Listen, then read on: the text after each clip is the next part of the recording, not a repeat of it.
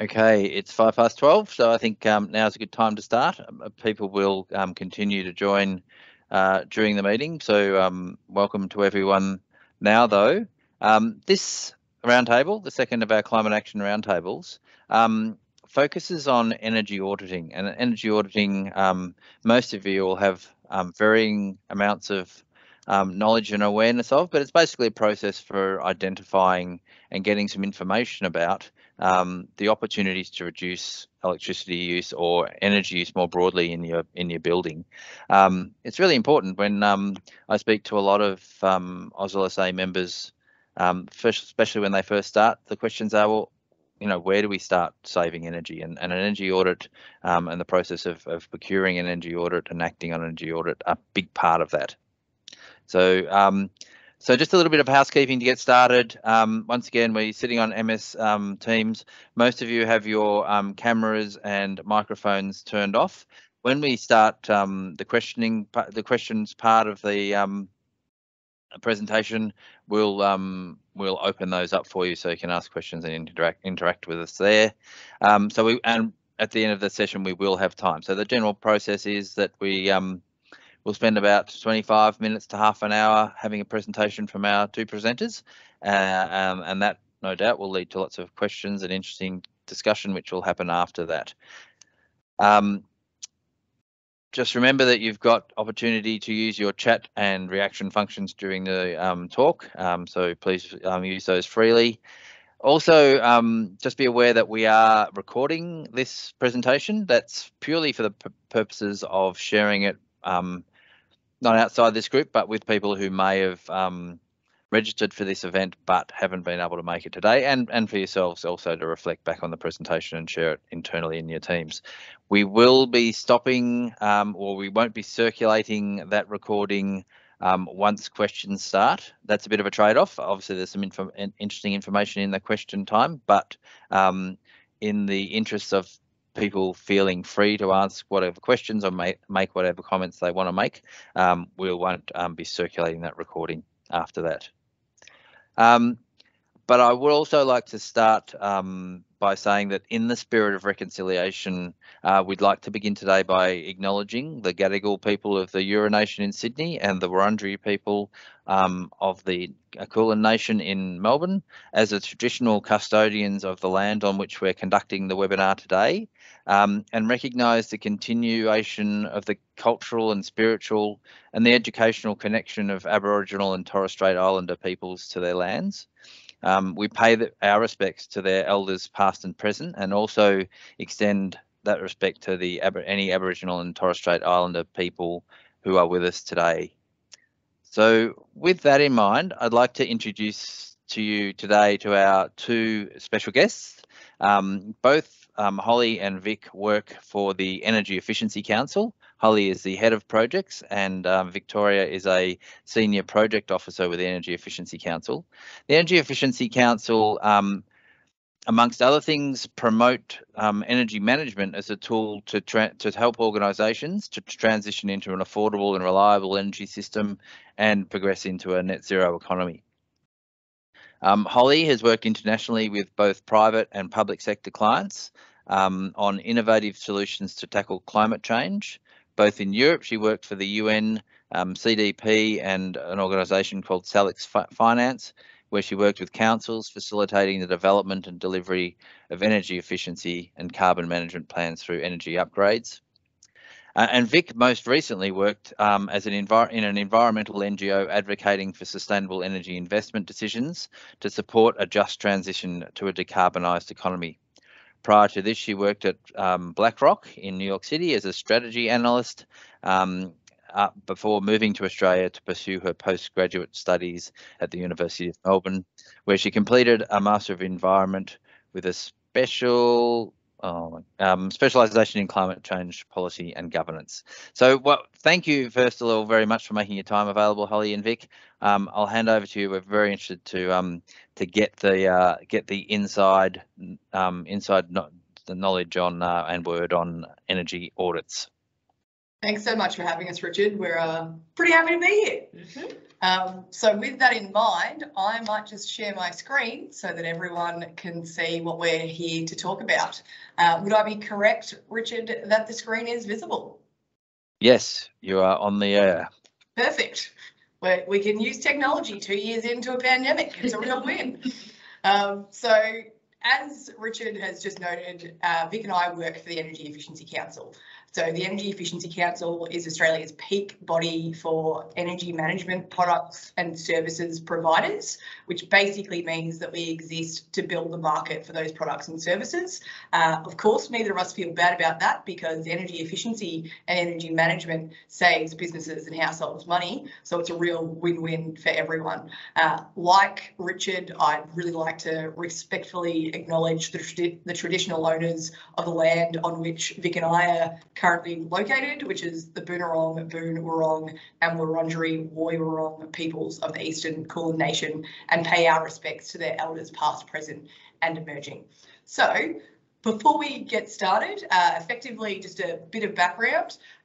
Vic has been with us for 6 months and has definitely become an expert on tax incentives, which is basically going to build the business case for your energy audits. Whereas I've been with the EEC for about 4 years now and have been spending that time talking with groups like all of you about the opportunities around energy management with supporting net zero goals and indeed reducing energy costs, which is particularly pertinent at the moment, given how much electricity and gas prices have shot up in the last couple of months following both Russia's invasion of Ukraine, but also just general shortages with gas and coal in Australia and around the world. So what are we here to talk about today? Obviously the what, why and how of office energy audits.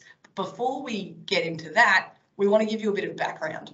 So Vic's going to give everyone a bit of context around what's driving net zero. Now, I'm sure everyone's broadly across this, but there's some key stats which really hammer it home. So Vic's going to go into a bit of detail around that. We're then going to go into a bit more detail about the role of energy management, which isn't just energy efficiency, it's also demand flexibility and on-site renewables and indeed your procurement in supporting office-based businesses and indeed your legal firms with achieving net zero. We're then going to go into a little bit more detail about how energy audits work and how you can utilise them to make the business case for energy management initiatives. And then we're going to round it out with Vic giving you a bit of context on the time-limited full expensing measure, which is a tax depreciation incentive currently offered by the Commonwealth Government, which will end at the end of next financial year. So we've got 13 months left, and that's particularly useful for boosting the business case for energy upgrades. So without further ado, I'm going to hand over to Vic so she can talk to us about what's driving net zero. Awesome. Thank you so much, Holly. And thank you so much for inviting us to come and speak today. It's lovely to be able to kind of share all the work that we're doing and all the initiatives that we're trying to explain to people that are available to them in order to help folks manage their energy, reduce cost, reduce emissions. And it's really important to speak to a variety of industries. So the fact that you guys from the legal sector are interested in learning about this is really, really great and very encouraging, just to show that this is an economy-wide and a culture-wide phenomenon. So since you guys have all signed up for this organization and have willingly come to this climate action roundtable, I'm sure you're across net zero initiatives and the reasons that why we would want to drive to net zero. But we'll just quickly go through where the emissions are coming from in Australia so that we can understand where we need to focus in order to get to that net zero emissions target. So net zero, as you are all well across, means achieving an overall balance of greenhouse gas emissions produced and then greenhouse gas emissions that are removed from the atmosphere. So in order to understand how to drive to net zero, we need to know where the emissions are coming from. So as you can see on this chart, a large amount, the the largest amount of Australia's emissions are coming from the energy sector. So that's related to fossil fuel combustion in buildings, industry, and transport, and another 10% from fugitive emissions. That brings us up to 80% of Australia's emissions that are directly linked to the energy industry. So that's why we really focus on energy and energy management, energy reduction, and smart energy usage as the first step to achieving a net zero goal. In addition, the buildings specifically, and so the office-based buildings, do attribute about over, I think it's about a quarter of Australia's emissions when you think about construction, energy use, and all the embodied emissions. Overall, buildings in Australia, so that includes residential and commercial, contribute about a quarter of Australia's emissions, which is actually quite substantial when you think about it. So even, thinking about the impacts of the energy that you're using within your offices does make a big difference in terms of addressing the emissions reductions that are required across the economy, especially because these are areas that are a bit easier to abate as opposed to some of these other areas of the economy that are going to require more time to get to the point where we can have net zero emissions from them. So what's driving the net zero transformation that we're seeing right now is a bunch of commitments that are coming from institutions across the public and private sector, as well as the pressure that's coming from communities, consumers in Australia and globally. So the first thing to note is that 100% of state and territory governments, as well as the federal government in Australia, have committed to net zero targets by 2050. They all also have interim targets for emissions reduction by 2030. The Labor government that's just been elected in is obviously their emissions reduction target is a bit more aggressive than the previous government's target. So that's a 43% reduction by 2030. And then all of the other states, bar Queensland, have a emissions reduction target of about 50% by 2030. And also 91 out of 91 local government areas have individually committed to net zero as well. So it's coming from across the entire range of local government up to federal government institutions. Consumers are also very much driving this demand. There's 67% of Australians that were surveyed are supportive of action on climate change, with 48% supporting climate change because the benefits outweigh the cost. So there is a willingness for an investment in things that can reduce emissions and can benefit the overall climate change mitigation, even if there is a short-term additional cost on top of that. And in addition, almost 70% do think that meaningful action will deliver long-term economic benefits. So there's definitely a huge push from consumers. And then investor pressure as well. So the IGCC, the Investor Group on Climate Change. There you go.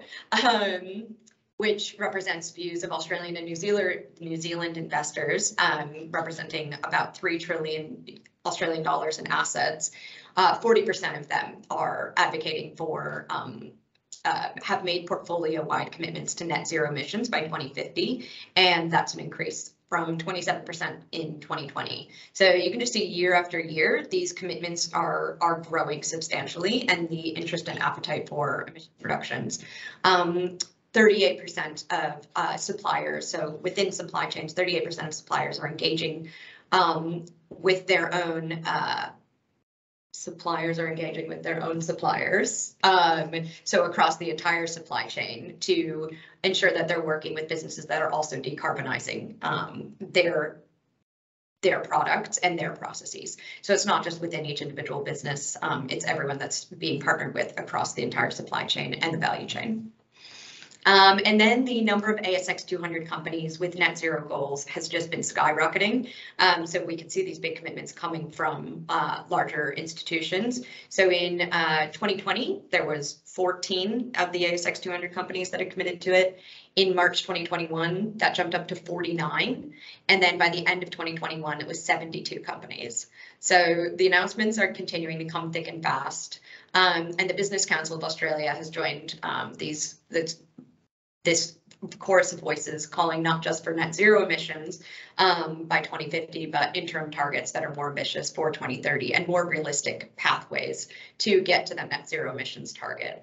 So now I will turn it over to Holly to talk about how energy management can really drive the emissions reductions goals in office-based businesses, and talk about the energy audit aspect as well. Awesome. Thanks, Vic. I think it's probably worthwhile noting that effectively every way you look, there are calls for reaching net zero. And the question now is, well, how do we actually get to net zero? Well, the good news is in Australia, we have a handy dandy framework for that called Climate Active. So this is a Commonwealth government program, which basically sets out carbon neutral principles and how your business can reach carbon neutrality, which will support Australia's achievement of net zero.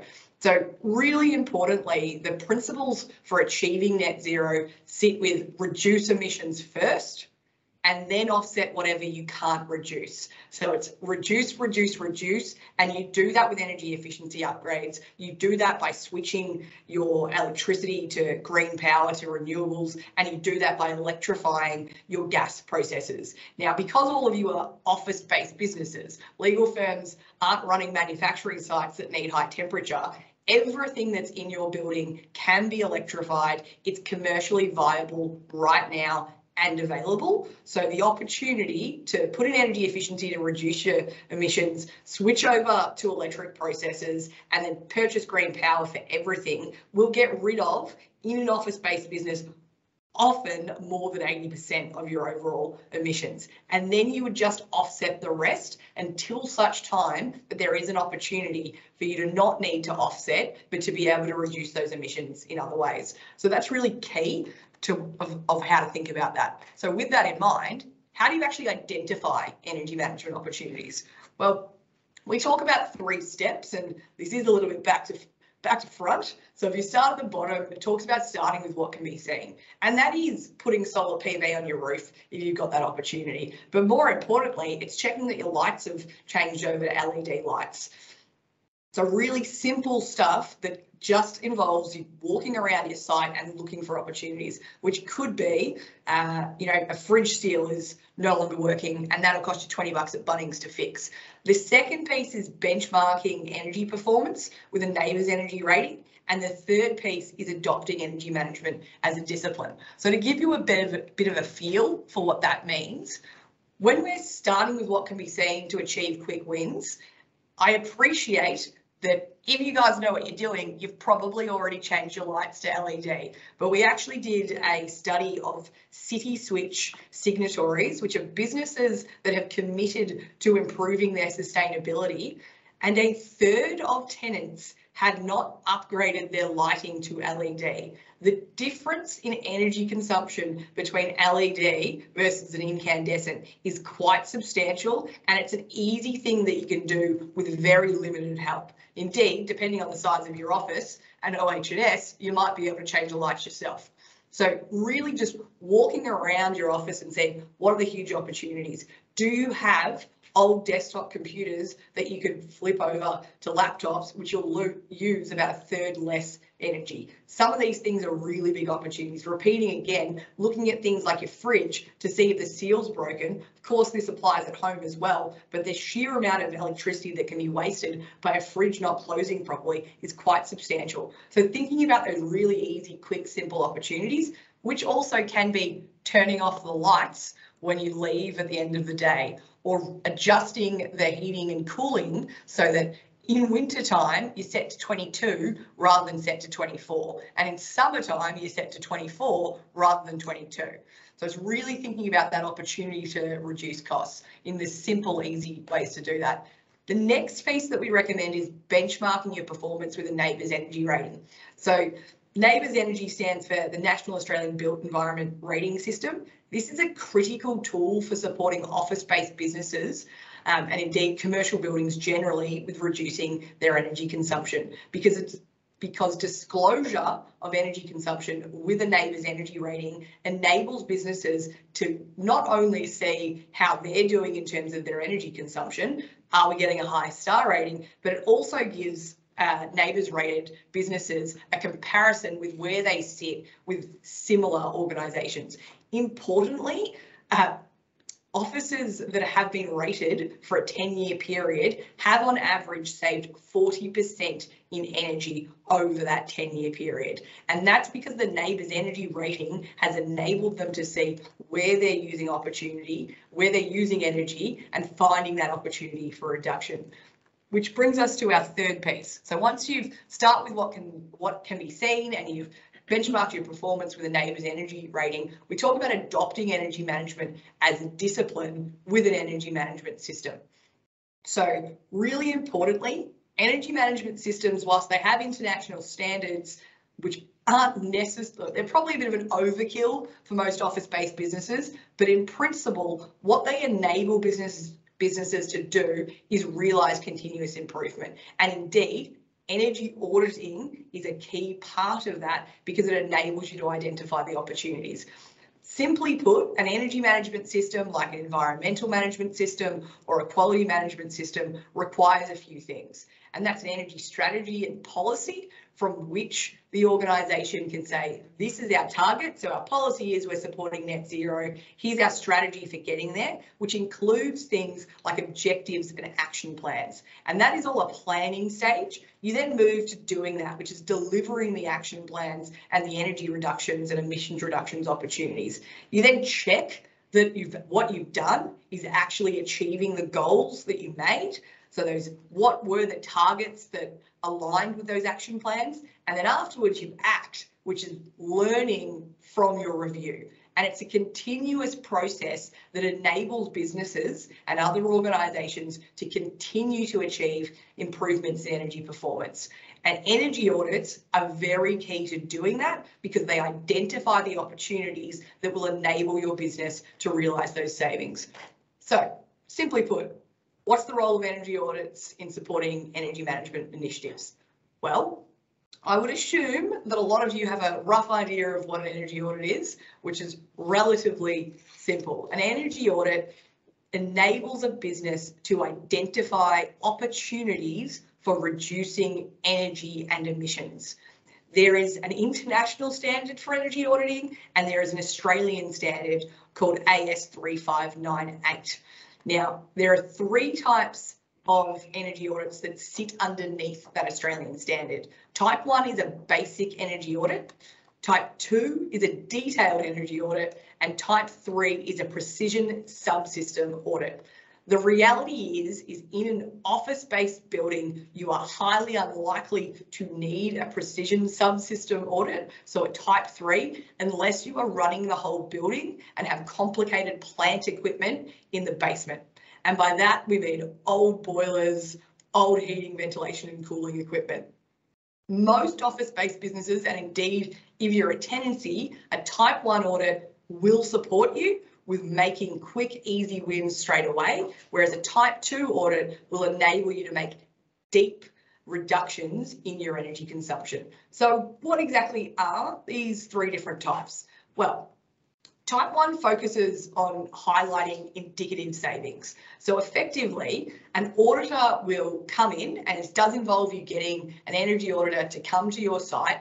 We'll look at your energy bills and the data and information that's provided on your energy bills, and we'll also do a walk around site to identify obvious things. So that's some of those things you might be able to identify yourself, but some of those things you won't be able to. And effectively, with a type 1 energy audit, which is a basic energy audit, the energy auditor will come in and go, cool, I can look at this straight away. You need to upgrade your lights. Your HVAC system which is your heating, ventilation and cooling system, is 20 years old. If you upgraded that to a model with a higher star rating, because there are star ratings for certain types of equipment in Australia, you will then be able to reduce your energy consumption by X amount. It's really important to note that a type 1 basic energy audit is useful for identifying investment opportunities that have short payback periods of less than 2 years. So you're looking at things like LED lighting upgrades and simple upgrades to equipment that's quite old.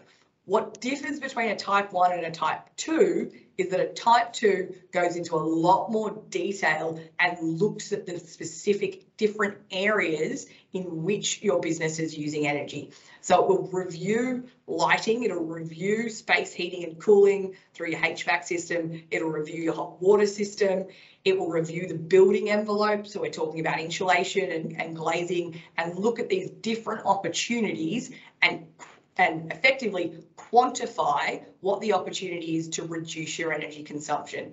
If your business is serious about reducing energy consumption, a type 2 energy audit is the way to go. But if you are looking to build the business case and the understanding internally, paying for a type 1 energy audit initially will enable you to realise some quick wins and get guidance from an individual that specialises in this area and build that case internally to later take on a type 2, which will enable you to deep dive. And this, again, really key to thinking about energy management as a discipline and energy management systems. You can start with the type 1, achieve the quick wins, but you want to realise that continuous improvement. So if you come back and do the type 2 and actually deep dive into the different areas that your business is using energy, you'll be able to realise larger savings. Now, last but not least is a type 3.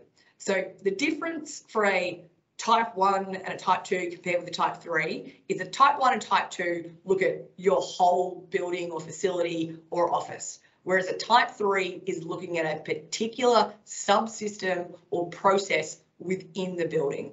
Type 3 energy audits are typically used on manufacturing and industrial sites to look at very energy intensive processes to see where the opportunities are. But again, these can be used in commercial building settings like the buildings that your law firms sit, because there could be complicated plant equipment in the basement or on the roof that is supplying the hot water services or the space heating and cooling services for the building.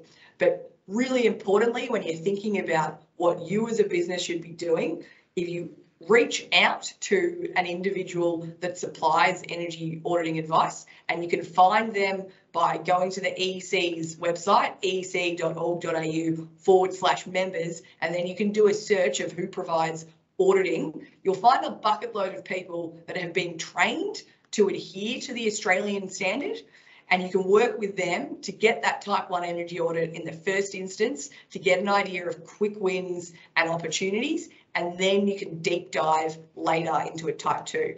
So for those of you that are in office tenancies, so that are renting rather than owning, it's probably worthwhile noting what the regular breakdown is in terms of energy consumption. So in late 2020, we did some research with neighbours and indeed City Switch, and we worked out where energy was being used. So generally speaking, if you compare the whole building versus the tenancies inside that, the base building, so we're talking about the heating and cooling for the space heating, the hot water systems, the lifts, the lighting in the common areas, all of that normally accounts for 50 to 60% of the energy consumption in a building, with the tenancy's direct consumption being the remaining 40%. The graph that's currently on the screen is demonstrating where that energy consumption goes. Now, from your perspective, if you are renting the office that you are sitting in, this is particularly important because this is what you have control over. So you pay for your lights and you pay for all of your office equipment. Lighting undoubtedly uses the most amount of energy. So switching to LED is the huge opportunity. The next biggest energy consumer is monitors. Now, really importantly, there is a program in Australia that has minimum energy performance standards for lots of different energy equipment, including monitors. So the minimum standard is just the minimum standard, but then we have a star rating system which enables you to purchase the most energy efficient option. And when you've got 100 or 2,000 monitors in your office, it's really useful to think, if we get the most energy efficient monitor that's on the market, that's going to reduce our energy consumption. The same principle with desktop computers and laptop computers. A laptop computer typically uses about 1/3 of a desktop computer. So if you're switching over, which I appreciate most people have done, but there are still some really old pieces. And indeed, things like printers and multifunctional devices. So if I go to the next slide, when you're thinking about where are the opportunities, some printers use a ridiculous amount of energy. Now, we don't have a lot of printers, but definitely in a legal firm, you guys print a lot of stuff. So moving to an inkjet printer over a laser printer, which uses a lot of extra heat, can be really pertinent to reducing your energy consumption. Same thing, like broadly what's on this, and we will give you the slides after this, thinking about common opportunities within the office. Things like electric motors and pumps, not useful unless you own your building and you've got a lift, but the rest of this is all used. So there are really good opportunities. And if you get a type 1 energy audit, the type 1 energy audit is going to identify opportunities that use up at least 20% of your energy consumption. So that's definitely going to be lighting as the #1 most obvious. A type 2 is going to identify all opportunities that use at least 10% of your energy consumption. So it'll go into a bit more detail and will effectively give you the payback period for these different upgrades. And by payback period, I mean, if you buy, let's simply put, if you take an upgrade for lighting and it costs $100,000 to achieve, but you make a financial saving on your electricity bill of $50,000 per annum, that means the payback period is 2 years. So the energy audit, whether it's a type 1 or a type 2, will give you this information to support you with making financial investment decisions. So with that in mind, I'm going to pass it back to Vic, who's going to talk to you about how you can boost the business case even further. Yes, thank you, Holly. Yep, so that goes right into the discussion that I'm going to have about how you can leverage the existing tax incentives that the government has available to invest in those energy equipment and energy upgrades that might be identified through an energy audit or through looking around the office and realizing that, you know, equipment's outdated, might be time to bring it up for an upgrade. Right now is the time to do that because of these time-limited government tax incentives that we have available. So the government has had some kind of asset write-off tax incentives available to small and medium businesses for a few years, but in 2020 they announced an expansion of the incentive and called it the temporary full expensing. So in the past it was called instant asset write-off, and it was for smaller businesses, and the assets had a certain threshold. And in 2020, to help businesses recover from COVID and encourage them to invest in capital investments, they expanded this tax incentive to allow for the immediate deduction of an asset of any cost. So it used to be capped at $150,000, and now it's an asset of any cost for any business with a turnover of up to $5 billion.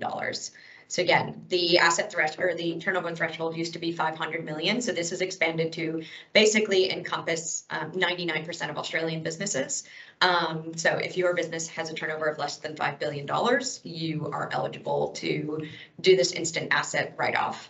The temporary full expensing. It's called temporary because, as Holly mentioned before, it only lasts until the end of June 2023. So only one more financial year, and the asset needs to not only be purchased by then, but also installed ready for use by the 30th of June 2023. So it is something that kind of needs to be taken action on sooner rather than later, so that businesses can take advantage of the instant depreciation that they can get in that tax write-off for the financial year in which it was purchased.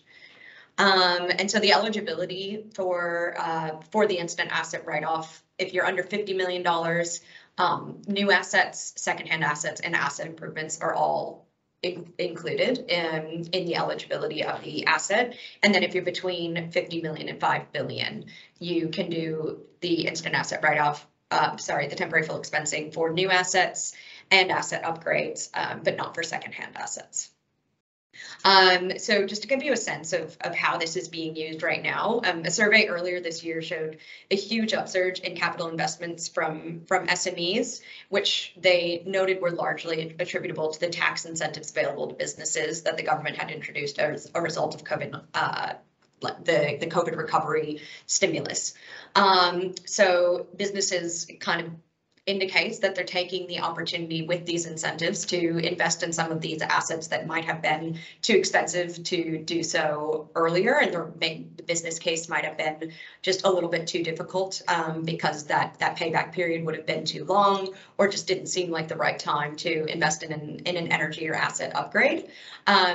Doing the temporary full expensing and getting that full deduction in the first year can drastically improve the business case and the payback period for an asset investment. So as Holly mentioned, if you have something like an LED lighting upgrade, I know we keep hammering this home, but it really does use 80% less energy than traditional lighting, and it's directly related to huge cost savings. So it's just such low-hanging fruit that if anyone hasn't done it yet, we're hoping that the one thing you take away from this conversation is that you should upgrade your lighting. But if you saved $40,000 on a $100,000 upgrade and $40,000 in your energy savings, the investment would pay back in 2.5 years. But if your business is, $75 million in turnover, it would have a 30% corporate tax rate. So then you would get a 30% tax benefit from that investment, and then that would bring down the payback period to from 2.5 years down to less than 2 years, like 1.75 years. So this is something that can be significantly important in not only reducing your emissions, but also reducing your ongoing operational cost, and then allowing you to invest in other business growth initiatives that might be important for your ongoing business operations. So it is something that we're really trying to get the word out about. We are not tax advisors, we're not financial advisors, but we really just want to make sure that people understand the value of being able to use an asset incentive, a tax depreciation incentive like this, because a lot of energy upgrades that, the slide that Holly showed earlier with all of the different equipment and like the energy savings that you can get from those upgrades, a lot of those are depreciating assets that this can be used for. And a lot of people don't realize that a solar panel, a battery, an HVAC, air conditioning system, those are all depreciating assets that you can be investing in with this, as long as it's for your business, with this instant temporary full expensing. So anyway, that pretty much wraps up our prepared remarks, and I know we've gone quite over, but just wanted to note that you can find these resources as well, so the tax guide, as well as the guide that Holly was talking about with the quick reference guide to energy audits on our energy briefing website, which Holly's going to put in the chat probably now. And as well as some other materials that if you're just interested in learning more about what's going on in the energy industry, what's happening in the transition, what's happening in energy markets. We have news updates. We have an annual briefing that you can use to be able to understand the market and then be able to explain it to the other business decision makers in your organizations to help drive that energy management is incredibly important in kind of business decision making and emission reductions and climate action goals. Anyway, I'm going to stop there. I just realized you probably couldn't see our faces very much for this, but anyway, we'll stop there and ask for any questions. Excellent. Thank you very much, guys. I could see you fine. We can see you quite well. Thanks very much for your presentation. I think yeah, a really great background, not just on what's involved in getting an energy audit done, but why you would do one and what you can expect to get out of it. And it's really good news in terms of a bit of a window of opportunity to take advantage of that full expensing tax concession, which really does make a lot of projects potentially even more financially attractive, as well as environmentally attractive as well. So thanks very much. So what I might do, so guys, if you would like to ask a question, we've certainly got 15 minutes left in our hour, but we'll probably, if Holly and Vic are okay with it, keep going. We might formally sign off at 1 o'clock, but feel free to stay on the line if you would like to continue discussion for a few more minutes after then. If you do want to ask a question, if you could just raise your hand, and it's because at the moment I think you're all muted, and we might have to unmute you ourselves. So Kelvin might progressively just go through and unmute people as they raise their hand for questions, and then Kelvin will know who he's unmuted and call on you. But if I can kick off with maybe just a couple of questions that occurred to me. The first one, the range of, like, I don't know how long's a piece of string, but what could people expect for a type 1 audit and a type 2 audit in terms of range of costs? Is there any kind of way of kind of just saying, well, look, if your energy spends $10,000 and you can expect your energy audit maybe is, it's going to be, it typically is, 10% of an energy spend, an electricity spend, or per square meter. Is there a way of kind of getting a sense of what that is? It'd probably be fair to say that whilst we might think that offices and commercial buildings are relatively similar, they're not. There is great variability. So as an example, for a tenant, you shouldn't be covering air conditioning services. The main base building should be covering that, and the landlord will be covering those costs. However, lots of tenants have what we call supplementary HVAC, which is additional air conditioning in their offices that they themselves cover. Now, what percentage of energy consumption that could be of the individual tenant's load can range from 2% of their energy consumption up to 80% of their energy consumption. And that's from NABERS' own data. So what that means is you've got huge variability in where the options are, but basically a type 1 energy audit enables an individual business to get some granular detail on breakdown of energy consumption for any end use that is using 20% or more of the total site's energy consumption. So for most of you, which I imagine most of you would be tenants, lighting is definitely going to hit that. Now, the issue with a audit is it's not going to go into plug load. It won't go into that. However, you will get an energy auditor saying, most of your energy consumption is from plug load. So your common opportunities are to buy more energy efficient. And by that, I mean procure. So whenever your workplace is getting new computers, which often happens every 5 or 10 years, and well, computers probably a bit more regularly, but new screens, making sure that the procurement policy is arguing for that higher piece. When you're in a owner-occupier office type situation, you would anticipate that you'll get quite detailed information on explicitly lighting and HVAC, so heating, ventilation and cooling, the space heating and cooling.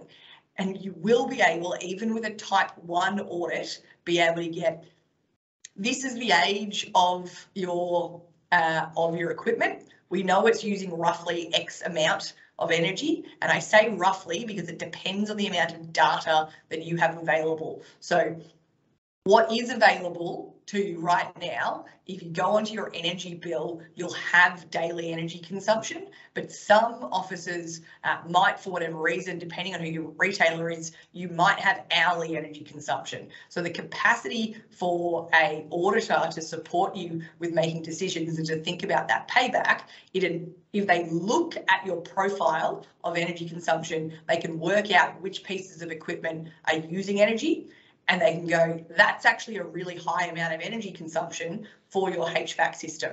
So if you upgraded this, even on a type 1 energy audit, they can estimate what the savings will be. If it's a type 2 energy audit, they'll go into a little bit more detail. So they can look into the specific type of equipment, and they can look into what the general load is, because all of this information is available because we have minimum energy performance standards, which is a government program. So there's capacity to do calculations that are quite detailed. And the real difference between the type 1 and the type 2 is the type 1 will give you payback periods and investment guidance for anything that's using more than 20% of your energy consumption, whereas the type 1 will do it for anything that's using more than, sorry, type 2 will do it for anything that's using more than 10%. That's also the case with the type 3, but the type 3 is going to be looking at a specific subsystem and just the HVAC rather than every opportunity that you have available to you. So Richard, I appreciate that. Maybe didn't entirely answer the question, but it's difficult. Yeah, look, I think what I was trying to understand was not so much the cost of implementing the audit, but the cost of most practitioners probably need to get some sort of sign off in terms of procuring an energy audit. So they'd need to know, okay, well, I need a budget of $10,000, for example, to get my audit completed. I imagine you can get some quotes without obligation to sort of kick that process off as well. You most definitely can. So again, if people go to ec.org.au/members and then search for who provides auditing, typically speaking, and again, this really varies. So if you are a small office, or someone can come in and they can do a type 1 energy audit in an hour and then spend a couple of hours of doing desktop work. So it's all up a half a day job. So it's only going to cost you a couple of grand. If you are a much bigger office and have much more people and much more space, it will end up costing more than that. The difference between the type 1 and the type 2 is that people will spend more time on site reviewing all of your equipment, and they'll spend more time doing desktop work looking at the calculations. So broadly, it's really dependent on your size, and we don't actually have good data on per square metre it'll cost you X amount to do this, but it's pretty simple to get quotes. Pretty much everyone will happily give you a quote, and we'd recommend you to go out, get a couple of quotes and see who's got the best opportunity. But if you are a smaller legal firm, you could get a type 1 audit for a few grand. Yeah, terrific.